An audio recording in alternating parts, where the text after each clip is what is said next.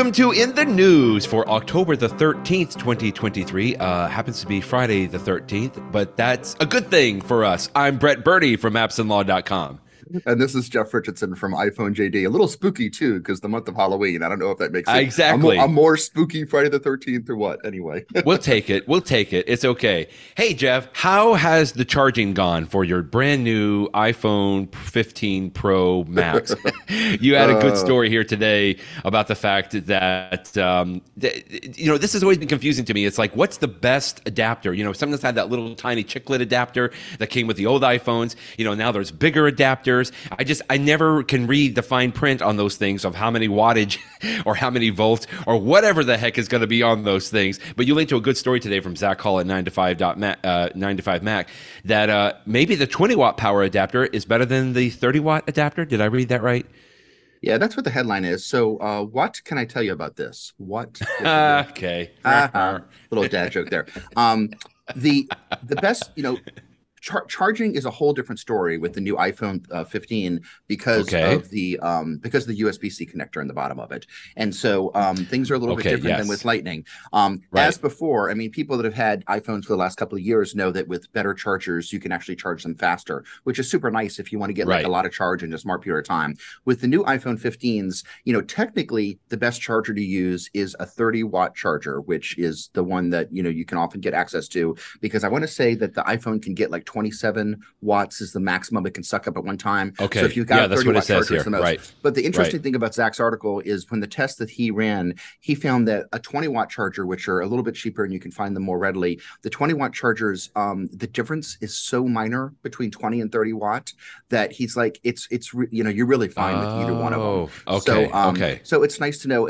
This is, you and I have talked about this almost every week since the new iPhones have come out. The new USB-C world that we're in is great, but more confusing. It really is, because not every cord is equal, not every charging thing is equal, but so you need to pay attention to things that you never paid attention to before. In the old days, you had a Lightning cable, you were great. You really had two choices. Either you had Lightning to USB-C, in which case you knew it was going to charge more slowly, more quickly, or you had Lightning to the old style USB, and then it would charge more slowly. And that was it. It was just really those two choices. But now that we're in the USB-C world, for sure, where everything is possible, you just need to sort of pay attention about what speed your chargers are.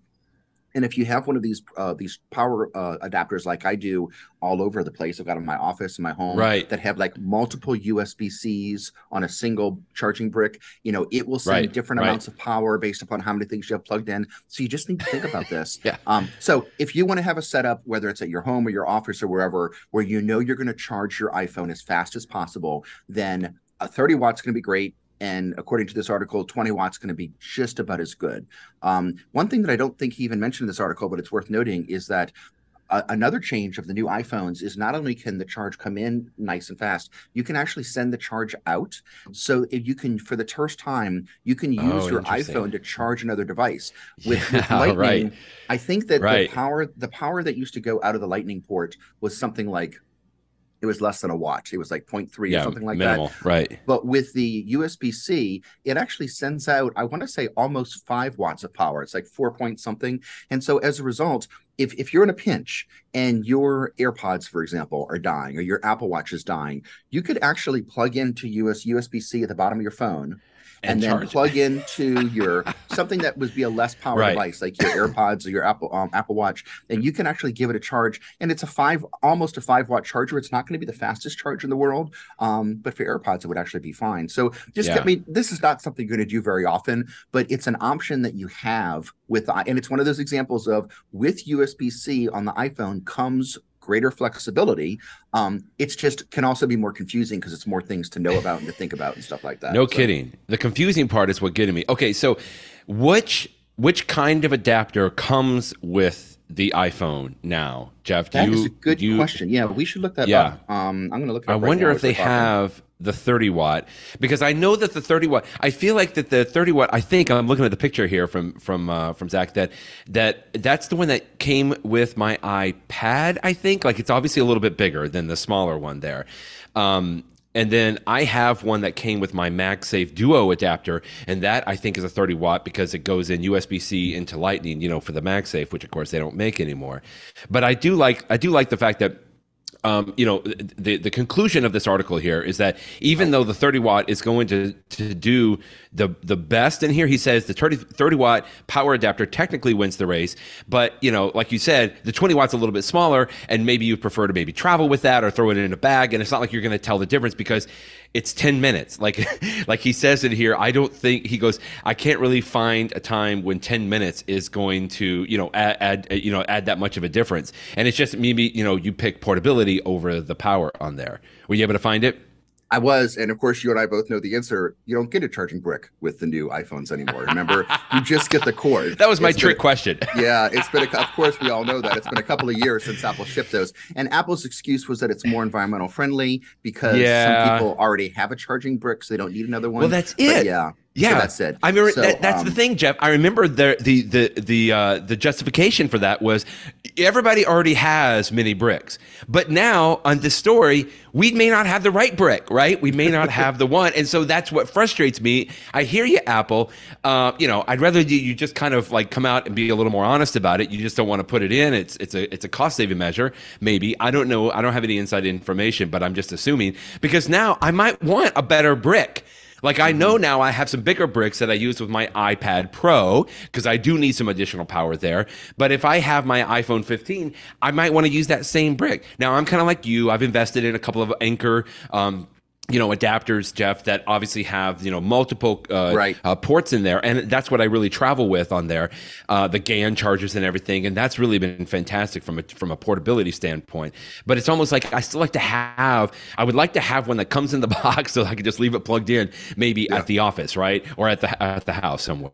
Yeah. I think Apple, for me, my 2 cents is that I think it's probably okay not to have additional charging bricks because, like you say, I tend to have those. I will admit, though, that it is fun whenever you get a new device, especially like an iPhone or an iPad, when you get another charging cable, the first thing that goes off in my head is, great, I've got another brand new charging cable. Because even though I don't necessarily need it right now, I'm going to put it in a drawer, and what a few months I will. Of course, in my whole household, what invariably happens is a month or two later, one of the kids will come in and say, absolutely. They show me their charging cord, Brett, and the end of it is so frayed. I'm like, oh my God, like, why are we not on fire right now just looking at this? And so I immediately pull out the new one and hand it to them. So I don't always get to use them myself, but it is nice to have those additional charging cords.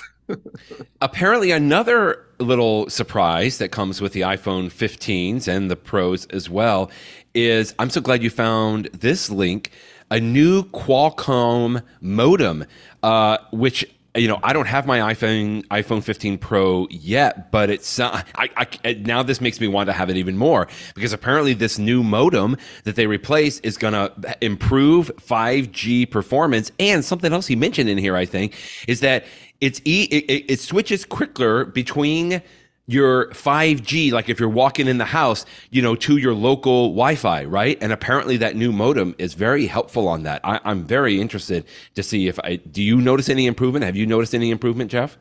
So, whenever you get a new device, you never know when you feel like things are going better, and you never know how much of it is legitimately better and how much of it is just your excitement for the new device and how much of it is just because it's faster and everything else. Shiny new thing.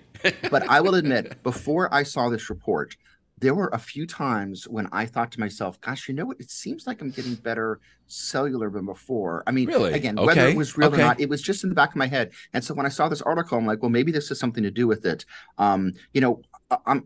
I'm in my office right now, and I'm like, almost 50 stories up in the sky. And so cellular connections are horrible up here.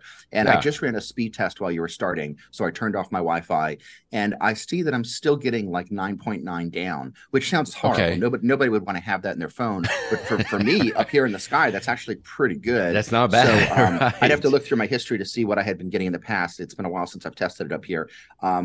So it doesn't surprise me that this is true. And again, it also could just be because the processor is faster. What I find particularly interesting about this story is what's not said in the story, which is the backstory. And I'm sure some people know this, but Apple desperately wants to make all of the important parts of the iPhone and the iPad and the Mac Yes. So Apple makes their own chips. Apple has their own Yes, design. they do. Apple does Yes, they so many do. things on their own. And the one thing that they've been trying to do for years is do their own modems. And years ago, they actually purchased from Intel's modem division. So it's now Apple's modem division. And, they did it so many years ago that I'm sure Apple had assumed that by now in 2023, they would not have to Oh, rely upon Qualcomm interesting. anymore. But the reality is that it hasn't worked. There was one iPhone a couple years ago that had both a Qualcomm and an Intel modem, and the one that the Intel modem didn't work as well.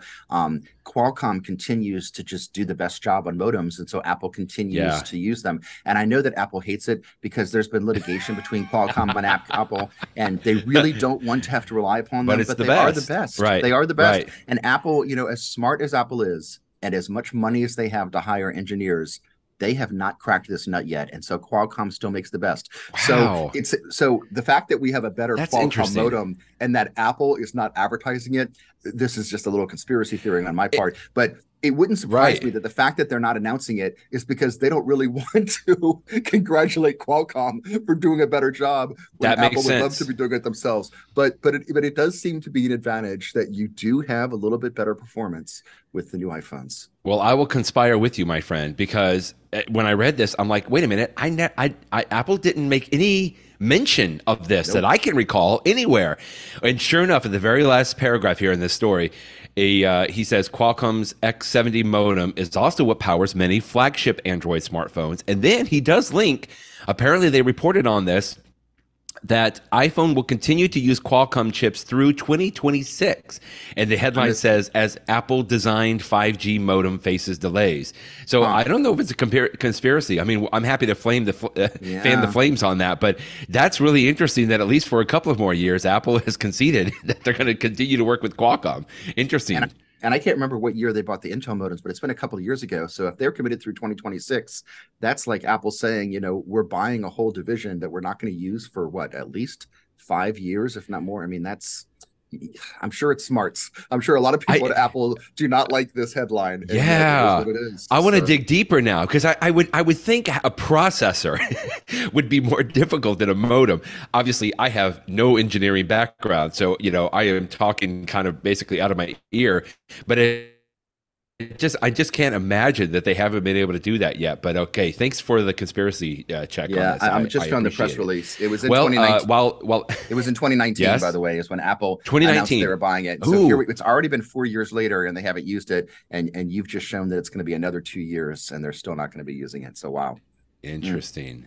All right. So while Apple is working on the inside of the phone, you might want to pay attention to the outside of your phone.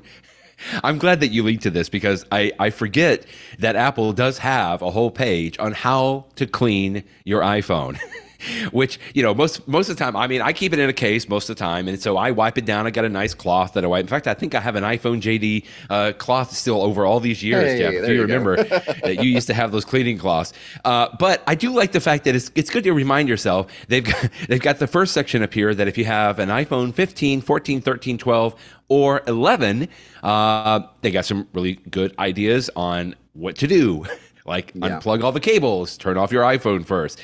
They do, caution, like you're not going to want to use there's a couple of things on here. Don't use compressed air. Don't that was the one use that jumped cleaning. out at me. Yeah, I could see people thinking, "Oh, compressed air." I do that. Clean out my slots, but Apple says no, not to use it. So interesting. I know. The thing is, what I thought of immediately is I use that when I use compressed air when I'm cleaning out. Well, for me, it's the old Lightning port. Right? Because I don't know if you've done this before, Jeff. Maybe we've talked about this before, but I remember when my father came a few years ago and he kept complaining. He's like, "I'm gonna have to get a new iPhone. I got to get a new iPhone." I'm like, "Why? It's not charging anymore. It's not charging." And I'm like, "But everything else is fine." I go in and I check the battery life, and it was fine. But you know what this is? You know where I'm going, right, Jeff? Like I looked in the Lightning port, and sure enough.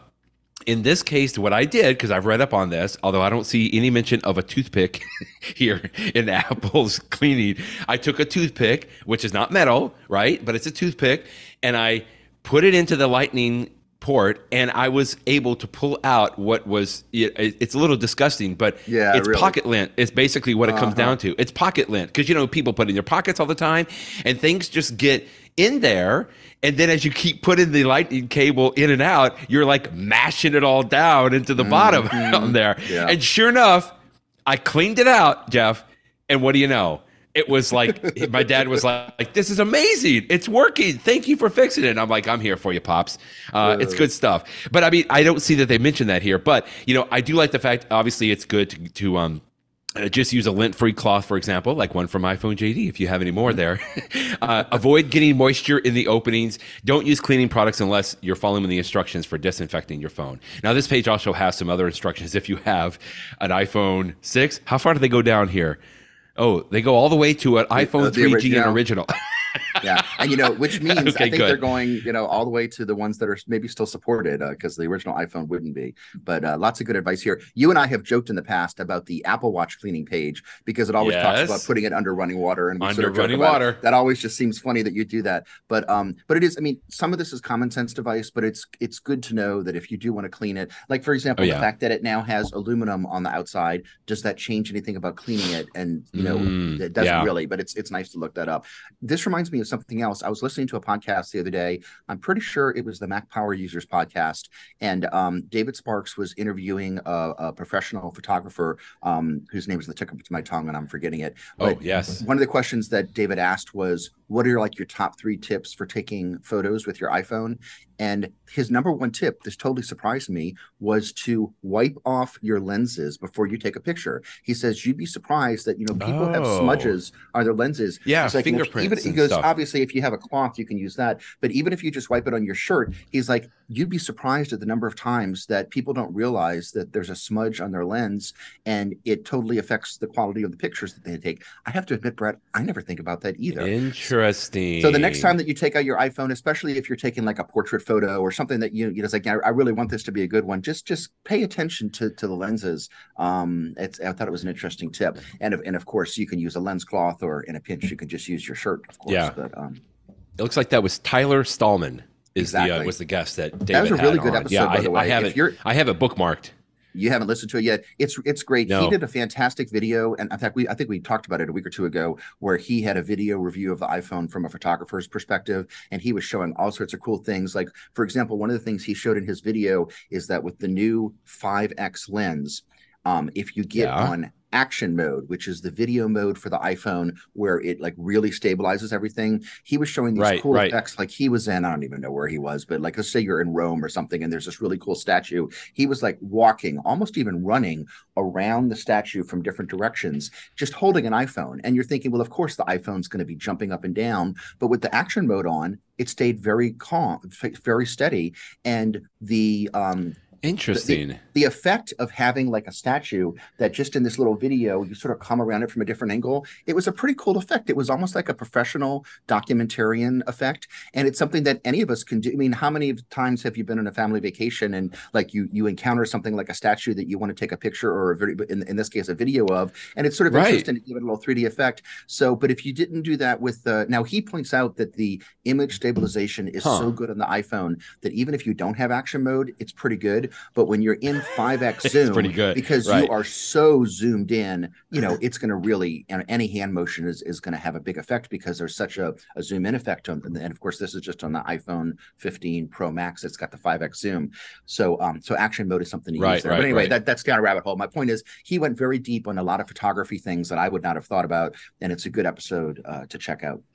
Well, while you're on photography, there was one thing that you mentioned at the very beginning of your post today. Let's just talk about that real quick, because I thought this was, I haven't read the entire article because within like the first 8 paragraphs, I'm like, oh, wow, you know what? I want to take some time to really understand this.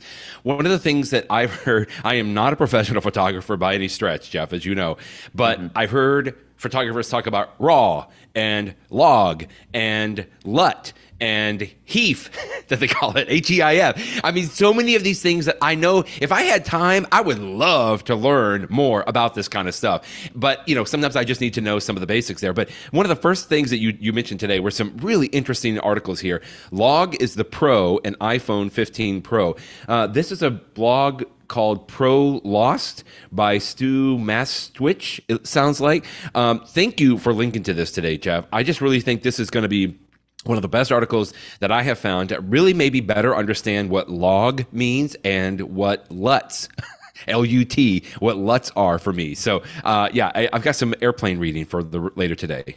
Yeah, I thought it was really interesting, and a lot of it's above my head. I'm not a professional photographer or videographer, and so I don't need to know this stuff. And you don't need to either. But if you're just curious, it's the new iPhone has some real interesting capabilities. Recording video directly from the iPhone to an external SSD drive is useful for a lot of people. I mean, if you know that you're going to immediately take a video recording and then immediately hook it up to your computer, that might be, although you can now have a faster connection to your computer thanks to the USB-C, as we talked about a few minutes ago.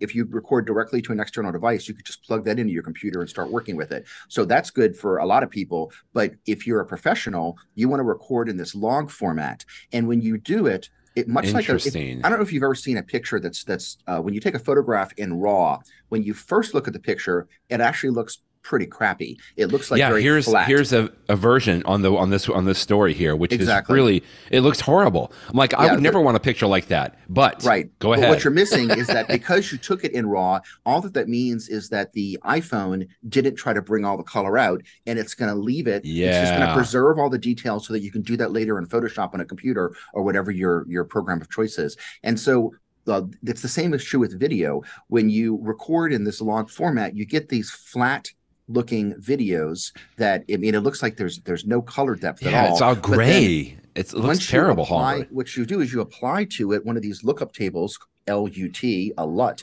And you can control, like, I want you to convert this much of the the grayness, whatever, to a blue, and I want this much of an intensity of blue, or this much not of an intensity of a blue. Okay. And so the article does a good. You just had it. If you go down to the one that has the woman sitting in the chair, and it's got the different levels, this was great picture. For anyone looking at the video, you can tell that there's nothing like every single one of this picture is divided into 1, 2, 3, 4, 5, 6, 7, almost into 8 different frames. And if you were to look at any just one of these frames, there's nothing inherently wrong with it. I mean, each of these is a perfectly appropriate way to view this scene, but the colors are a little different. The wall looks a little bit whiter or a little bit more yellow in some of the things. And so I would even say warmer and brighter.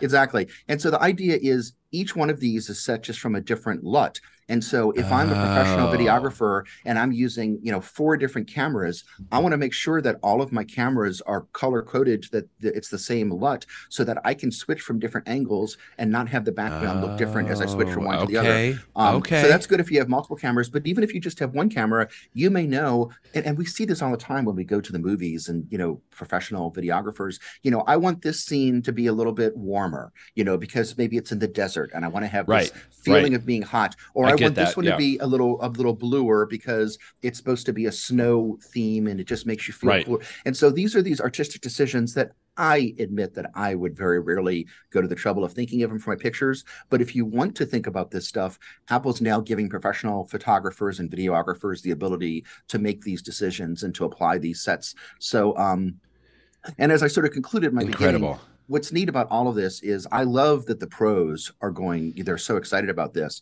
And even though I personally am not going to use these effects, I have no doubt that as Apple pays attention to these high-end details, it definitely filters down into the preset decisions that Apple makes for the rest of us. So, the video that I take of my daughter playing basketball may not have that same incredible look that if the person that wrote this blog post had taken it using, all of these logs and LUTs and everything else, he might have a richer end video than I would ever be able to achieve.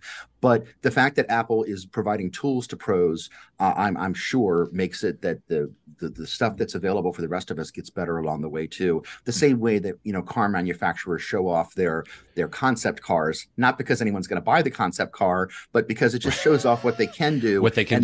Over time, those features sort of filter into the cars that the rest of us buy. So so it's, again, I'm not going to use this stuff, but I really did enjoy reading about it. And as you said, Brett, it's good plain reading. It's just sort of to understand what's going on here.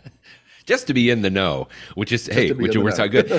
But for me, it's just more FOMO. Like, I feel like if these tools are there, Jeff, I should be using them, or I should know how to use them. And the thing is, you can. I mean, if you want to try it out one day, true, you totally could. So, it's All of that being said, though, and I think Stu here does a good job of even saying this. You know what? And to your point too, Jeff, you've made the same point.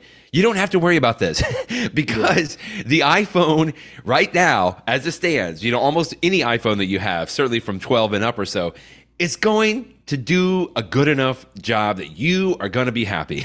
Like I said, it's just maybe from a nerdy perspective, I feel like there's a little bit of FOMO there. But for the most part, I can't tell you that I can find a picture that I've taken in the last 3 or 4 years, and I look it up and I'm disappointed with it. In fact, I'm usually impressed with it just because it took on the iPhone, and the iPhone does all the computational. I like what he says here. The candy-coated punch that Apple puts into those pictures on there. Anyway, okay, I'll make sure that we link to that in the show notes because it is a really great article. I just thought I like his style and the way he writes, and I'm like, I really have a good concept now of what that means. So thanks very much. And one last thing I'll say about that, Brett, yeah, is just, please. It reminds me that, I think about it in terms of my kids because, as a parent, you're always taking pictures of your kids. When my kids were, babies long ago, I still had a standalone high definition video camera that was made by Sony or somebody like that I used to use to take videos because I knew that I was going to want to have really good videos of them when they're kids, when they were young kids. And of course, now that they're teenagers, you look back at those days fondly when they were much cuter. But the day when you needed to have your own video camera, that ended long ago. I mean, the original iPhone, I don't even know if it took much video, but there came a time years ago where video in the iPhone surpassed an external video camera. So nowadays, unless you truly are a professional video person, the iPhone's the better choice, period. Yeah. That happened years ago. And we are already at the point with the camera where people used to have their own camera for many, many, many years. I used my DSLR camera from Nikon, which took beautiful pictures, but you had to fiddle with the aperture and the everything else, and it was sometimes a pain. And if I wouldn't have the setting right, then the pictures would come out horrible because it was a little above me because I'm not a professional photographer. And I feel like we're getting to the point now. I still own my DSLR camera, and I haven't been using it for the last 2 years, except for exceptions. Because even though there are some times that I could get better picture, like what I used to say is if I really wanted to zoom in, and now with my new iPhone, I've got the 5x zoom on it. It's I think we're pretty much at that point where there's nothing wrong with having a standalone camera. If you want to play with it, go for it. But I don't know that you really need it. I think that your smartphone camera, if you have a new iPhone, is good enough. And so, that's just something that I've seen a transition happen over the lifetime of my kids. And it makes me curious, what's going to be the next 10, 20 years where the power that we get in taking photography and video with our smartphones is just going to be like you wouldn't even think about using it unless you were, James Cameron making the next Titanic or something like that. So it could happen. Yeah. Let's move to iOS 17. One article you linked to today was focused on, a very large focus. I tell you what, Glenn Fleishman is always amazing in what he does. But he is focusing on the check-in feature in iOS 17. I didn't have a chance to read all of this, but I am very interested in how check-in is going to work for iOS 17 and the iPhones today. Yeah, I mean, the quick version of it is if you're in a situation where, let's say that, you're going to be driving home at night and it's rainy out and something like that, or you're going to be going through a neighborhood that's a little questionable, or maybe not you, but somebody else that if the person's about to do this and, it's nice to just sort of check in with somebody else. I got home safe. And we've all had that situation before where it's horrible driving out and you get home and you text your spouse and you say, I made it home, just so you know. I had this long trip, and then they feel better knowing that you got there. Well, the iPhone can now do that sort of automatically with the check-in feature. And so when you turn it on, and therefore you can take a friend, like let's just say that you were my friend for the day, Brett, or my family's out and I'm going to let Brett know that I got home safely. I could turn this on and then you would get it. It all happens within the Messages app, and Glenn does a great job of describing all the details of it. And the iPhone knows where I am and where I'm going, and it knows about how long it should take me to get there. And if I sort of go off track, or if I stop moving for a period of time, it will ask me, it will say, Jeff, you're not moving anymore. Is everything going okay? And if I respond to my iPhone and say everything's okay, well, that's fine. But if I don't respond to the iPhone, then the iPhone's like, something might be wrong here. Maybe, Oh, yeah. maybe I was mugged or something horrible like that, or maybe I got in an accident. Who knows what Sure. happened? And it will alert Brett, in this case, you, the person that I've chosen, and it'll say, Oh, interesting. Jeff probably should have been home by now, but he hasn't checked in a while. And it will tell you, here's where his iPhone currently is, or here's the last place his iPhone was. And, you're giving up privacy, no question, but Sure. by choice you are, because you're saying, I just want someone else to be able to check in on me. So Yeah. it's the sort of feature that I might not, I don't know that Jeff Richardson, will be using it with somebody else, because especially because amongst my family we all share our location with each other, so I can always Sure. tell Right. where my wife and kids are. But I could see an older person or somebody that was going to be in a situation, or maybe you're single and it's like, you know what, I'm just going to let my buddy know where I am and where I'm going, and Yeah. hopefully it'll Yeah. be inconsequential and it won't matter. But just in case it does matter, you have the security of knowing that there's somebody out there that could find you if necessary. Yeah, Apple calls it the safety partner. Like you have to name a Sure. safety partner in here. But I remember when Apple was announcing this back in the summer, and I think a lot of people are like, well, why would I need this? Like, I just do track location. I'm the same way, Jeff. We all share it, my family. Like, I can check anytime, even with my daughter off at college. I'm like, I can check and see if she's even in the dorm room, or she's at the gym, or what. And when I'm traveling, my wife can track me on here. But I guess I kind of like this. One thing that Glenn shared that I did get through here, which I thought was really helpful, is he said, you might be familiar with a similar feature in the Uber app. So when I do an Uber, for example, like I can share my trip, or I can share this, and sometimes I will do that with my wife just to let her know, like, hey, I'm en route to the airport, that kind of a thing.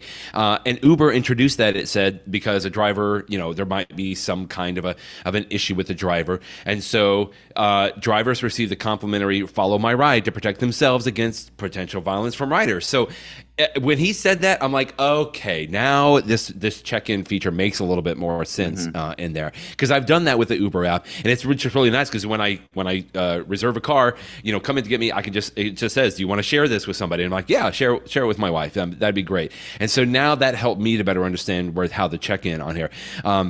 And it just looks like that there's a few different options in here, so that, if your iPhone is even offline, or when do you want to check in with folks. I really think this is interesting. I mean, I feel like I want to use it just so that I can get familiar with it. Yeah. And But keep in mind, yeah. Brett, the example you were talking about for your daughter, let's say your daughter was doing like a 300-mile road trip. And, Yeah, yes, right. you can currently track her, and that's fine, but you might get tied up in something else. And then what happens Right, if she right. should have gotten to her destination an hour ago, but didn't make it Yeah, there? yeah. Unless you Right. affirmatively think to look, you don't know. But whereas with this feature, the iPhone itself will say, gosh, this iPhone should have been there by now, and it's not there. And it would just sort of send you a little reminder just so you could check in. And, maybe Absolutely. your daughter Yeah. stopped for dinner. And again, there's this, as I keep saying this, there's certainly some privacy invasion, but again, you get to control this. It's not going to happen unless you turn it on. So it's, something that people voluntarily do just because they like the safety of knowing that someone else out there is watching Yeah. them. And it looks like here, because Glenn links to the Apple page on how to turn this on, like it's only one way. Like, in other words, my daughter would have to go to the Messages app, which is neat that it goes in the Messages app, because a lot of times she'll, we say, hey, text us when you get there. But now she can go in the Messages app, and you tap the little, new message, apparently, select, who you want to send it to, and say check in. So in other words, she is the only one that can initiate it, right? I can't say, hey, make a check in for my daughter. I can track her location because she shared that with me. But okay, I kind of like that. Like, that's a little bit of a fail safe on there. In other words, that you have to actually, formally initiate it for it to happen. Yeah, I'm gonna have to try that. That's good. From let's see, what else can we talk about on the iPhone? How about an iPhone on your wrist? This was a neat little. So Lance Whitney, I know I followed for many, many years at PC Magazine. An iPhone on your wrist, 28 tips every Apple Watch owner should know. I like the way he just put that up, because we've been talking for several years now that it's not just a watch, right? It's a whole wrist computer that, oh, by the way, it can tell you the time as well. I mean, I'm just continuing, especially now with watchOS 10, right? 10 was the last one. I mean, there's just so many new things I'm continuing to discover on watchOS 10, Jeff, that I'm loving. Like, I'm so much appreciating some of the updates. A lot of these tips that I think Lance put in here, I feel like I knew, but it was a good review. Yeah, you've hit the nail on the head with this article. There's nothing, earth-shattering in here, and a lot of these are features that have been out for a few years. But he's got, what does he say, 27, 28 of them. This is a 28, nice way 28, yeah. just to sort of, yeah. Did you know about this? Did you know about this? And some of these are a little dated. Like one of them in here is the hand washing thing to wash your hands for 20 seconds. That was COVID. That was COVID. Even though we should continue to do that, I suppose. I think we have moved beyond timing our hand washing. Yeah. But still, it's just a nice reminder of, when I went through the list, I knew about every one of these, and I wasn't necessarily using all of them, but I did know about them. But sometimes it's nice just to go through a list and just see if there's something you forgot about. So it's funny you mentioned that hand washing. I've left it on, even though I remember that was like a really? COVID thing, right? I have. But here's the thing, Jeff, because it does make me feel good when I get the little bling, bling, bling, like I finished. But so I cheat a little bit. I'll admit this. So I don't I don't actually wash my hands for, 20 seconds.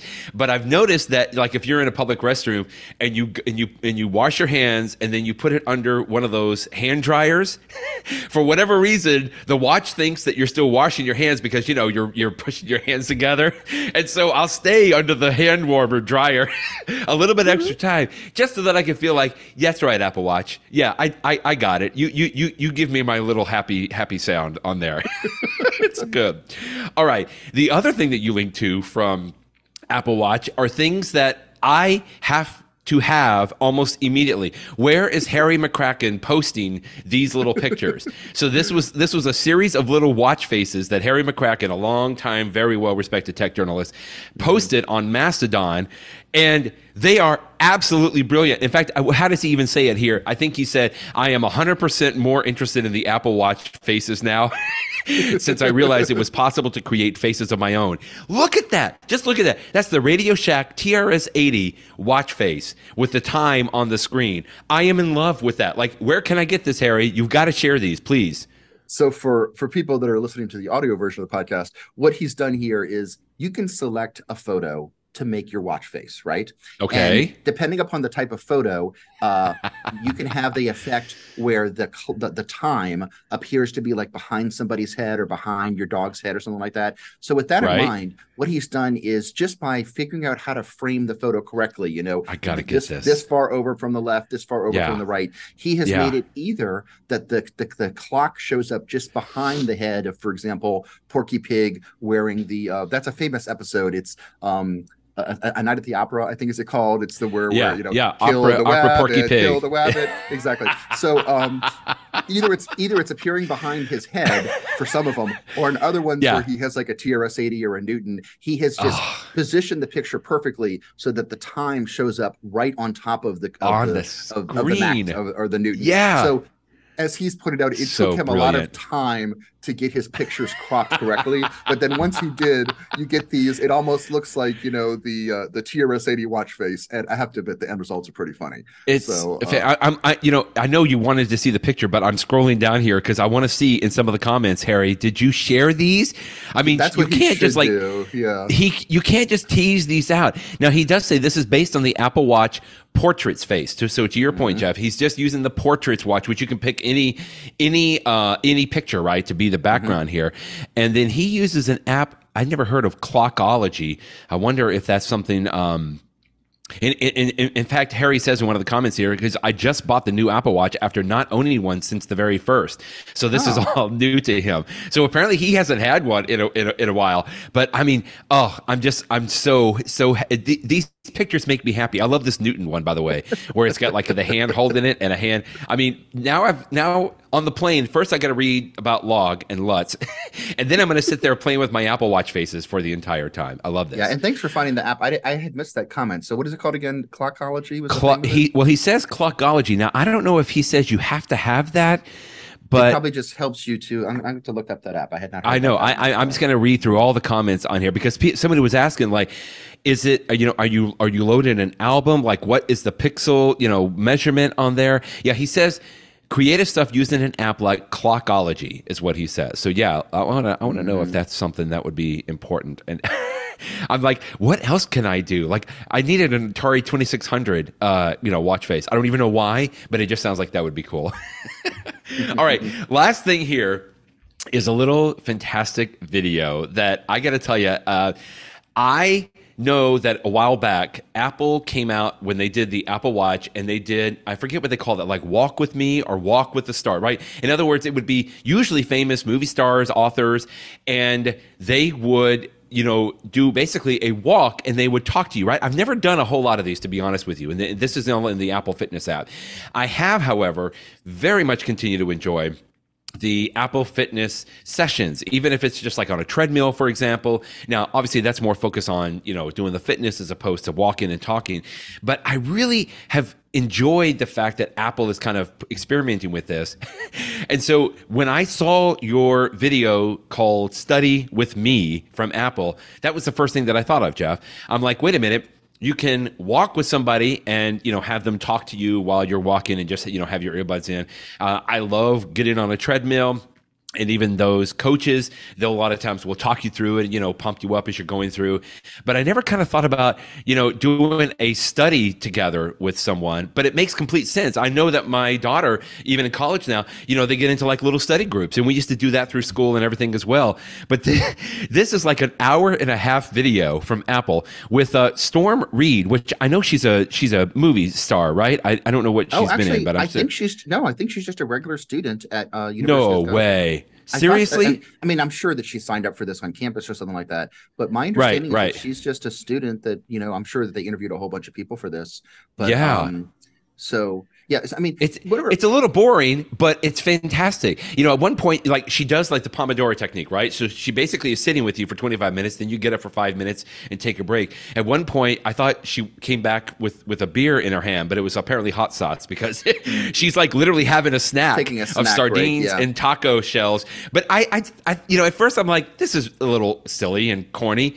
But as I jump through the video a little bit, Jeff, I'm like, that's really nifty. Like, I'm really excited that they're doing something like this, even if it's just encouraging folks. I mean, it'd be better if you could do it with somebody in real life, I think. But hey, this is maybe the second best thing if you don't have somebody else to study with.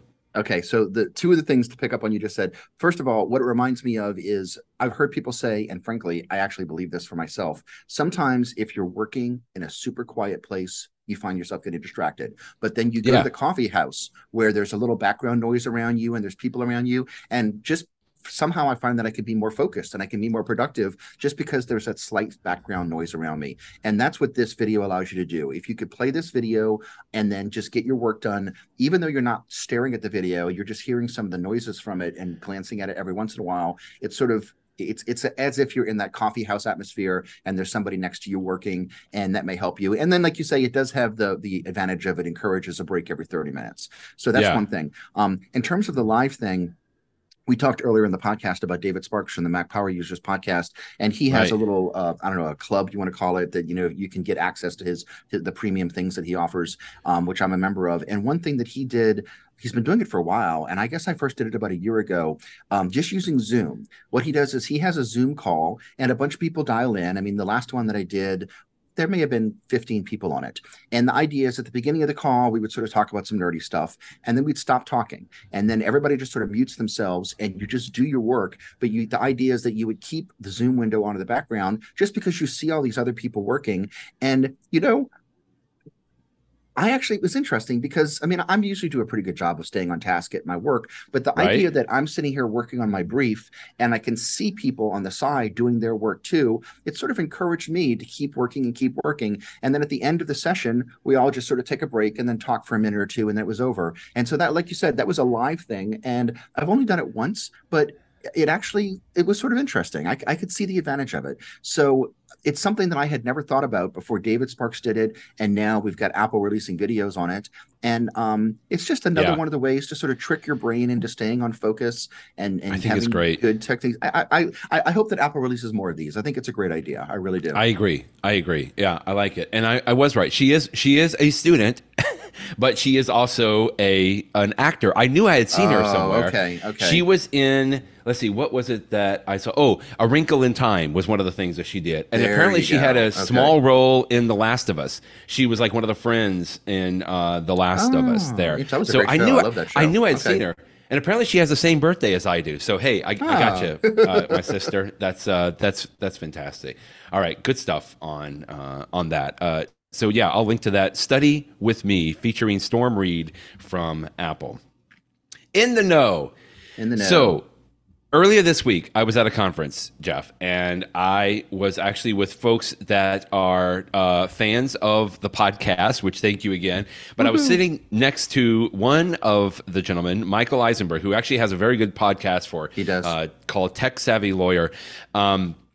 And so I like Michael. Hi, Mike. Hi, Michael. But he got out an actual physical business card, and he was going to write his cell phone number on the business card to give to me because we were going to text back and forth as we were at this conference. And I'm like, wait a minute. I happen to know Michael. I would say he's an Apple nerd, and I don't think he would take offense to that. I mean, he was wearing a Scott E-vest, for crying out loud, which I just think was so very cool. So it's like, I'm like, wait a minute. Wait. You have iOS 17. I know you have upgraded. And I have upgraded to iOS 17.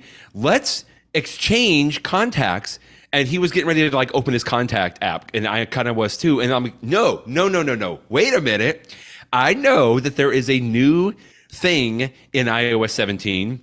And now I do know officially that Apple calls it name drop, even though I have officially called it the Wubble, the iPhone Wubble.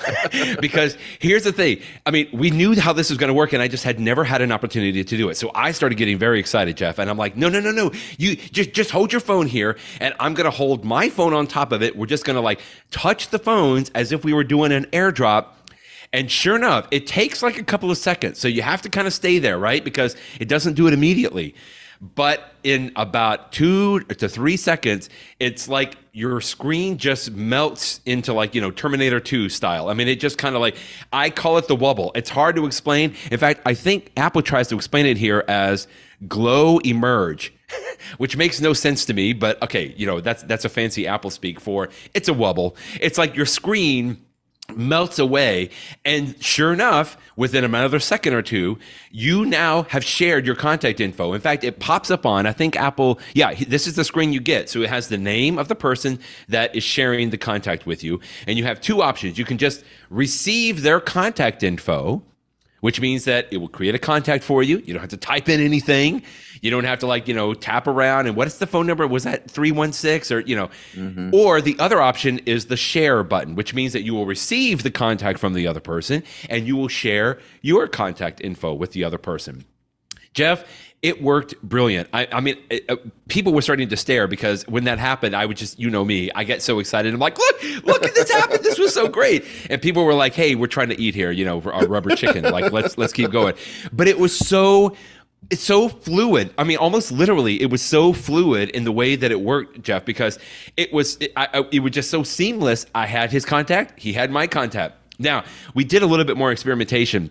And just to make sure, because, you can select which pieces of your contact info that you want to share.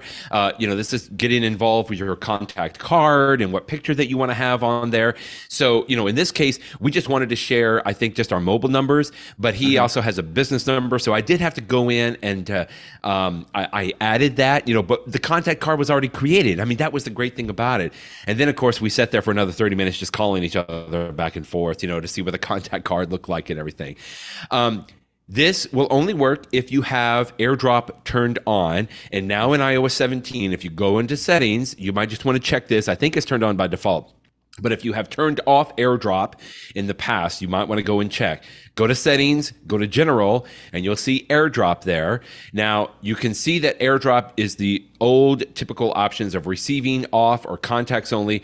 But now, I think this is new in iOS 17. At the bottom, it says start sharing by, and you can toggle on the option that says bringing devices together. So this is how you swap numbers with name drop, share photos, and more by holding the top of your iPhone close to another iPhone. Your Wi-Fi has to be turned on, your Bluetooth has to be turned on, and the AirDrop has to be enabled. on your phone. But I would just encourage you that if you haven't tried this yet, find somebody in your family or close circle of nerdy friends that has already upgraded to iOS 17 and try the iPhone Wubble. I mean, it's just really nifty, and I just cannot wait until this gets a little more standard, Jeff. I wish I was closer to you because I would have done it with you, early on. But thank you, Michael, for being my my Wubble guinea pig on doing that. And I would just encourage folks, try it out because it really is cool. It's just a much, much better way to share contact information today. Yeah, cool stuff. I look forward to trying it out. I have seen that wobble effect though, and I appreciate the fact that you were having difficulties describing it, but it is one of those things that you sort of need to see and in fact feel too. Doesn't it vibrate your phone a little bit? You got to experience it. Yeah, you got to experience it. Does. To know what it's it like. does. So the wobble effect. So my tip of the wobble, week. yeah. My tip of the week is Stage Manager. Stage Manager on the iPad has been around for a couple of years now. I know that you have been using it for a while now. I did not use it before a couple of weeks ago when iPad OS 17 came out, because when I tried it in the past, I don't know, it just something about it just didn't seem to work for me. There was too rigid, and it only let you put multiple windows in certain positions, and they seemed awkward to me. I turned it off. That's right. I kept my iPad in full screen mode, and I never looked back. But then when the beta period was going on this summer, Brett, I heard people saying, "Hey, if you haven't, it's better. Even if you wrote off Stage Manager, give it another try." So I'm like, okay, I'll try it out. Let's see what all the fuss is about. And I haven't turned it off again. I really enjoy it. Now, I mean, because you can put You're on board. You're on stage. Essentially, I'm on stage in essentially infinite positions. It feels like a regular computer, a PC or a Mac. I can basically control what size I want my window to be. And I know that it's not truly infinite. I mean, it'll move it a little bit up or a little bit down, but for all intents and purposes, it's every possible window size that I would want. And so the advantage of Stage Manager is it allows you, just like on a computer where you might want to be able to see another window peeking behind your current window, and you can very easily swap between them. It's the same idea. Yes. And so sometimes I have 2 windows, sometimes I have 4. And I actually have found that it's made me more efficient. Now, there's one situation in which it has infinitely changed my life, which is I use an app on my iPad called, and not a lot of people are going to have this example, but I use an app called Log Me In, where I can, it's like a virtual desktop. And so I can take my work PC desktop and I can see it on my iPad. So if I'm out of the office and I want to do something on my work computer, I can quickly do it. Log Me In is incredibly security conscious. And so if you are using the Log Me In app and then you switch to a different app, you've got about 5 seconds before it logs you out of your computer for security reasons. Okay. So that's when you're in the normal mode. But when you're in Stage Manager mode and you have one window on top of the other, your iPad considers both windows, or even 3 windows. If you got 3, it considers all of them to be the frontmost window and active. And so I can stay logged in. And so this is great for me. So for example, sometimes at home, I will be using my iPad. As a lawyer, we do time entry. You got to record your time. And so I'm putting in the rest of my time entries at night, and I will have an app that I use called iTimekeep to enter my time. And then I'll have Log Me In. And I have one on top of the other, and then my email too, because I might be looking at my emails to remind myself that I sent so and so an email, and I want to bill 0.1 hours for that or whatever. And so I'm switching between all these different apps. I stay logged in to Log Me In because it considers itself active, but I'm switching between it and my time entry and my email to put together my day and sort of recreate that I spent this much on this task and this much on the other task, and it all works seamlessly. And because I can see the different windows, it's easy for me to just tap and move between them. So that's like an extreme example with Log Me In. But even if you're doing other things, other tasks where you might want one window to be much, much bigger and one a little bit smaller, and you're sort of switching back and forth. And again, we all know this because we've done it on our computers for decades now. But it actually works well. And I don't use it all the time. For some of my apps, I actually, if you extend out the app enough, you can extend it so it's completely full screen, and then it's just like the old days. Or exactly. For some of my apps, I extend it that it's almost completely full screen. It covers everything except for the bar at the very bottom, because that way it just makes it more easy for, it doesn't have to worry about it appearing and disappearing. I could just easily switch between apps using the bar at the bottom. And it just depends upon the app that I'm using, what setup I have. But I'll be honest with you, Brett. When I started it again, I only did it because people said you got to try it out. So I gotta eat my vegetables and see that what this is all about. And then once I started using it, I'm like, this works. This makes sense. Yay. So if you find yourself ever doing things on your iPad where you switch back and forth between apps, then just pause for a second and think, wait a Yeah. minute, should I Yeah. be using Stage Manager when I'm switching Yeah. between apps? And if you don't do that, if you only use one app at a time and you never think about two different apps, well, that's fine. You don't have to turn it on. Hmm. But Yeah. there's pages on the Apple website that you're showing right here that you Yeah. turn Stage Manager on or off. But for me, it's really working and it's making me a lot more efficient. A couple of things real quick. That's the way we've always used the iPad, right? It was like one app, front and center, taking over the entire screen. And that was Right. the beauty of the iPad from the beginning, right? And so when we started having this option for multitasking, what we call, which is still available, split view and slide over, some of those options there, people were like, okay, well, that's nice, just a little bit of a, of an acknowledgement of some multitasking. But for the most part, we still like using the iPad the way that we did. But it was iOS 16 when Stage Manager first came on, and it was not accepted the best. I got to tell you, and people might remember this, we've talked about this before. I jumped on the bandwagon, and I loved it because I do like having the ability to move the items around. Federico Viticci, of course, on Mac Stories. I mean, that gentleman has done probably the most writing on anything with Stage Manager. And I do remember we talked about this several weeks ago, that he very much liked the improvements with Stage Manager, with iOS 17 from 16. It seemed like it wasn't huge changes, but even Apple themselves on this page that I've linked to here, they have a drop down here that you can go to iOS 16, iPadOS 16, or you can go to iPadOS 17, because they really are which different. Yeah, there are some major differences there. So I think, to your point, I don't want to steal your tip, but I'm just saying, for anybody that maybe tried Stage Manager a year ago with iPadOS 16, and you turned it off just like you did, Jeff, and didn't go back, it might be worth trying. They have made some very tiny but significant type of improvements in that it is a little more flexible. I do this all the time, Jeff, because I used to do the command tab to switch back and forth between different apps. But I usually have 3 or 4 apps open where if I'm taking notes and my email behind there. Frankly, even like my Spotify player, I've got it like a very thin little player over on to the far right, just barely showing so I can tap it and hit, stop if I need to from a music standpoint or something like that. I mean, to me, I just love having the options on there. So I'm so happy, my friend, that you are now on stage with me. Welcome. It's a big enough stage for everybody.